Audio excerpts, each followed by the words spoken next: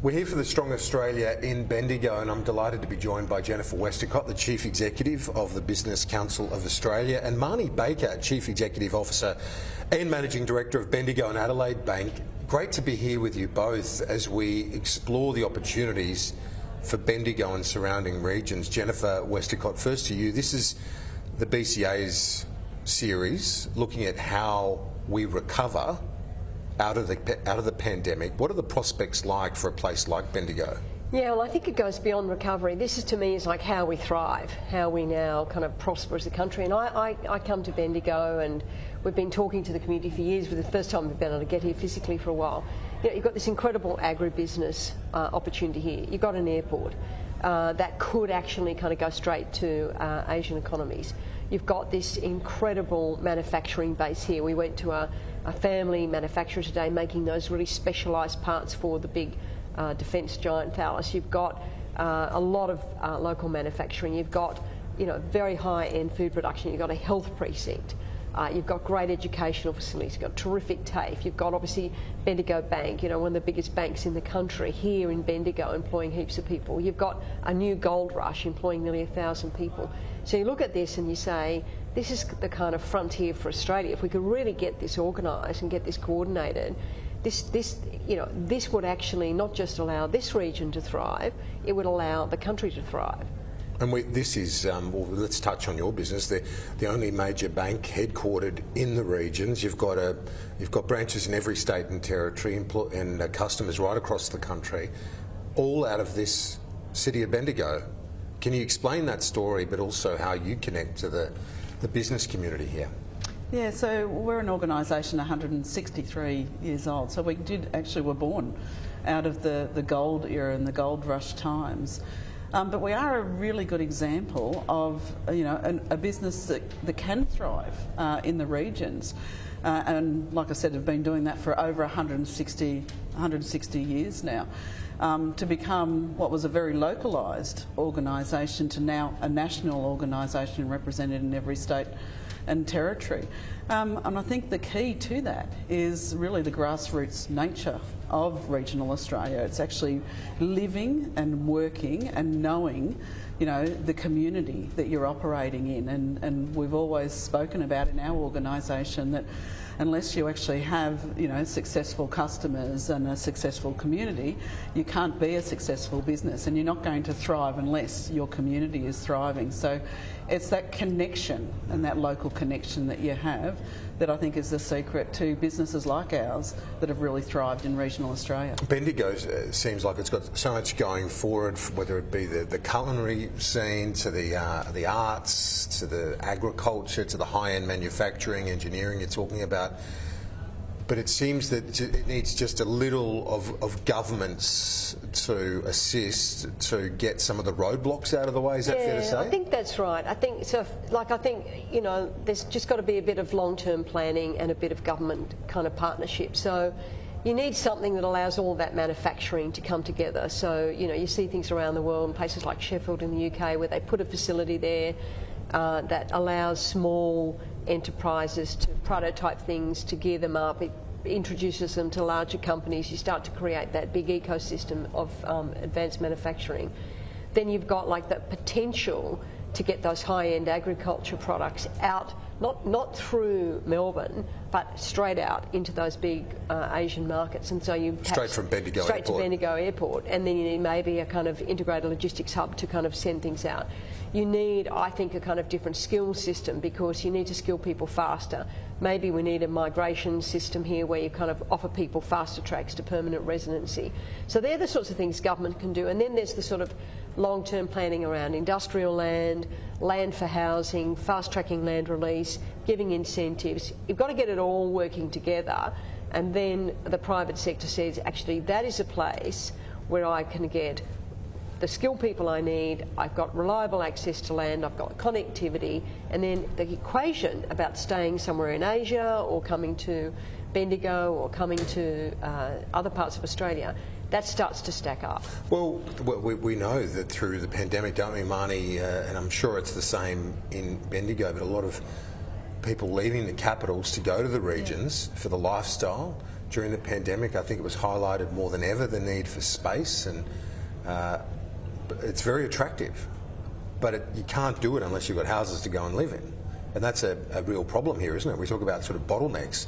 That's a big one here. Yeah, and that's the pressure that we've seen not only here but across many sort of regional centres as well, is that the people are coming, and we have seen a net migration into regional Australia, and especially to those regional cities that are within, you know, an hour or 2 hours of the capital cities. But it does actually put some pressure on the infrastructure, and housing is an example of that. And so you do need to have somewhere to live, and somewhere like Bendigo here, where we've seen quite an influx of people coming and living here and working here in the local Bendigo region, is that we just haven't been able to keep the housing supply up. And you know, and some of the things that we've spoken about today while we've been together is that it just takes too long sometimes for the developments to get underway and the processes to go through, the planning processes. So they're the sort of things that we do need to really address as we are seeing. And I think it is a more permanent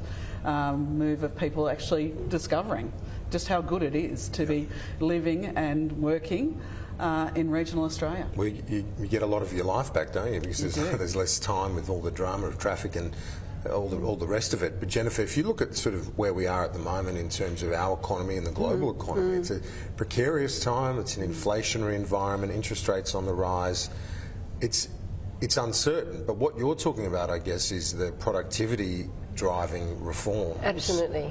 That outsee the turbulence. Absolutely, that's a really good way of putting it. Like, there's no doubt that I think we expected a smoother landing from COVID, and it's much more bumpy than we expected. You know, clearly we've got the combination of inflation, our energy problems, our price problems, obviously, you know, global uncertainty, our big supply chain blockages.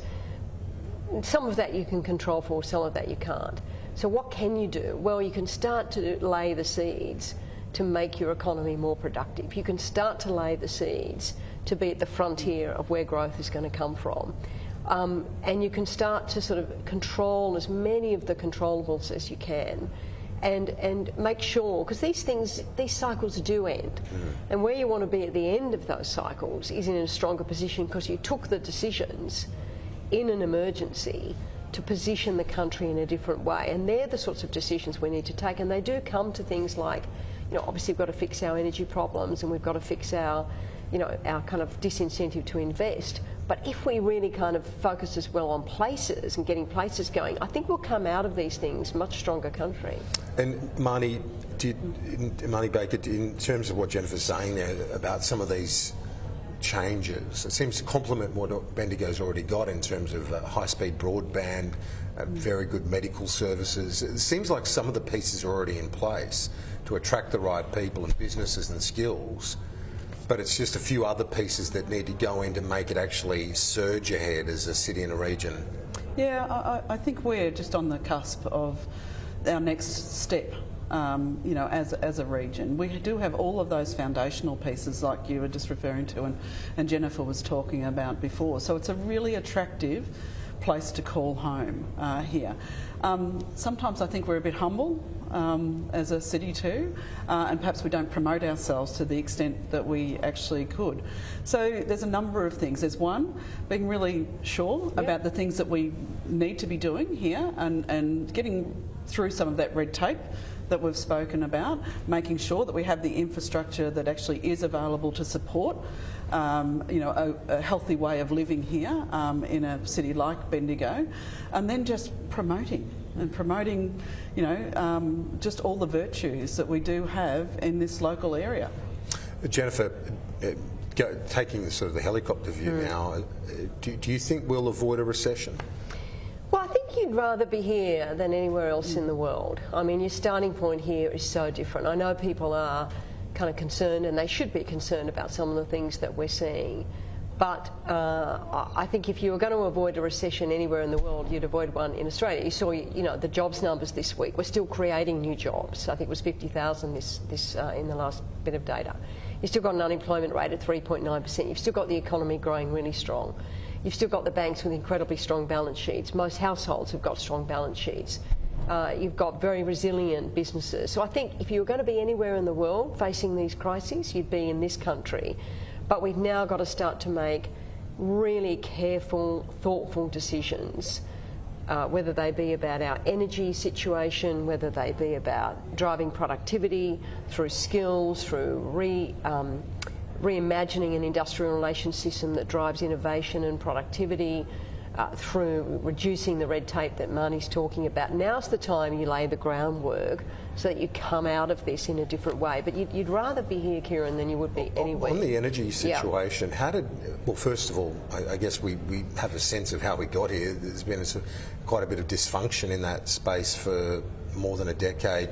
This week you backed the Labor government's framework on its UN commitments on emissions reduction. Is part of your and the BCA's motivation to give business a bit more clarity on that? Yeah, look, I was proud to stand behind the Prime Minister yesterday and the Energy Minister Chris Bowen and watch them sign that commitment to 43%. And I really urge the Parliament, I don't urge them, I'm pleading with them now, to just, let's get it done. Because what I think Australians want to see is progress. They want to see substantial progress. They don't want to see another year of arguing about the target. They want to see that we've got a direction. The government got a mandate for that target. It's an ambitious target, but it's a doable target. And what business wants is an ambitious target that's doable, not an ambitious target that cannot be done. So we've got to get out of this terrible cycle that we've been in, where you've got one side saying you've got to do everything all at once, which is just not doable. And then someone saying, don't do anything. And what business wants to see is practical, sensible ambition. But also now we've just got to get on with it. We've got to design the safeguard mechanism. We've got to get the capacity market working so we drive reliability and affordability. We've got to get the system working effectively. And I think another 6 months of arguing about the target will take us back to Groundhog Day. And I think what business wants to see is, let's just get on with it. I think the community wants to see that. Do you think a domestic gas reservation is I think an if you're talking, that would fly? Yeah, the problem is that if you're talking prospective or retrospective, you start retrospectively reserving things, you've got a big problem, because where do you stop with that in a whole lot of commodities, and also what does that do to investment certainty? You know, what we need in this sector is investment. It needs nearly $60 billion worth of investment. So I'm not sure that's the solution, but prospectively, but you know, you can't reserve things you don't have. So if you kind of constrain supply, I mean, one thing we've got to get over, you need gas.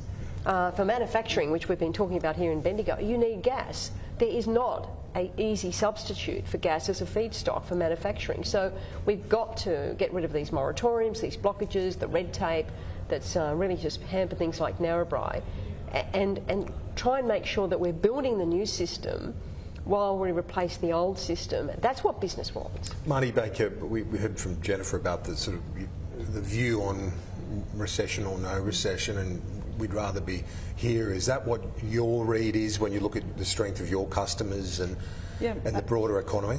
Yeah, absolutely. It's interesting, you know, hearing the conversation that's sort of playing out, especially in the media, you know, at the moment. As we sit here today and we look at all of the metrics, if you look at it from a financial perspective, so spending is continuing.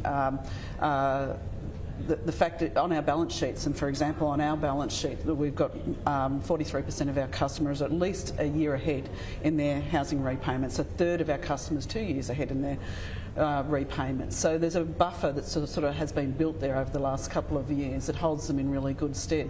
So in the immediate, it's not looking too bad. I'm sure it's actually going to get a little bumpier, but we can't lose sight of just how good a position we're actually in. If you think 2 years ago what we potentially were looking into and how we're sort of coming out of that now, we're in a much better position. And the bit that's different than what I think you can, if you look back retrospectively in other periods of time, is that we're getting close to full employment. And while people have jobs, they will pay their debt. They will pay their house, you know, their house loan. They'll be able to actually invest in their businesses, etc., whilst you're employed. Marnie Baker, Chief Executive and Managing Director at Bendigo and Adelaide Bank, thank you very much. And Jennifer Westacott, Chief Executive of the Business Council of Australia, thank you both. Appreciate it. Thanks very much. Thank you. This program has been brought to you by the Business Council of Australia. Authorised by our Freelander, Business Council of Australia, Melbourne.